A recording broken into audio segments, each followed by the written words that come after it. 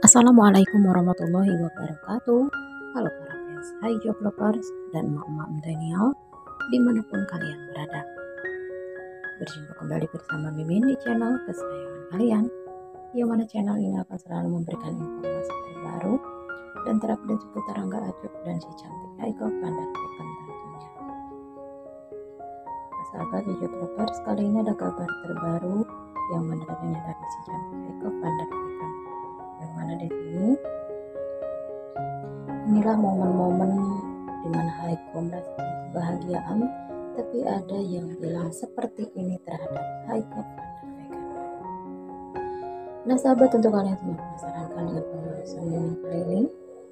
Sebelum lanjut ke pembahasan utama, langkah baiknya bagi kalian semua yang baru saja bergabung dan menemukan channel ini, tekan dulu tombol subscribe dan nyalakan juga lonceng notifikasinya.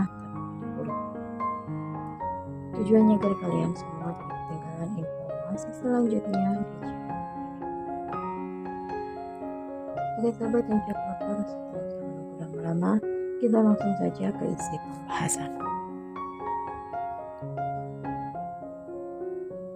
Halo, apa kabarnya kalian semua para fans Haico dimanapun kalian berada?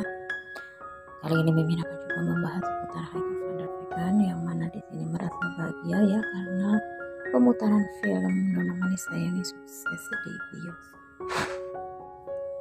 Tapi di sini ada salah satu fans yang mengatakan inilah momen di mana Haico dikatakan seperti sosok ini ya sahabat. Nah tentu kalian semua semakin penasaran kan? Makanya tetap sampai habis video ini agar tidak terjadi kesalahpahaman di antara kita.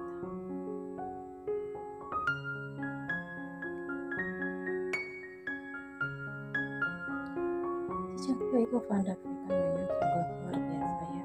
Suksesnya film Nona Manis Sayangnya diputar di bioskop membuat Haico menjadi bahagia, dan momen-momen itu tidak ditinggalkan oleh Haico. Tapi dasar netizen ya sahabat, ada saja yang bilang seperti ini terhadap Haico. Dibilang Haico lenje. Salah satu netizen mengatakan bahwa dasar Haico yang terus ke pangeran lantang. Namanya juga sukses sahabat dengan perannya seperti tentu saja momen ini membuat Haico bahagia dan bangga. Ini dirayakan bersama kru dan juga teman-teman Haico di sinetron tersebut. Tapi yang namanya netizen, apalagi kunti-kunti yang gentayangan ya sahabat, pasti ada saja yang merasa iri dan ada yang merendahkan Haico. Tapi Mimin yakin ini adalah momen dimana Haico merasa bahagia.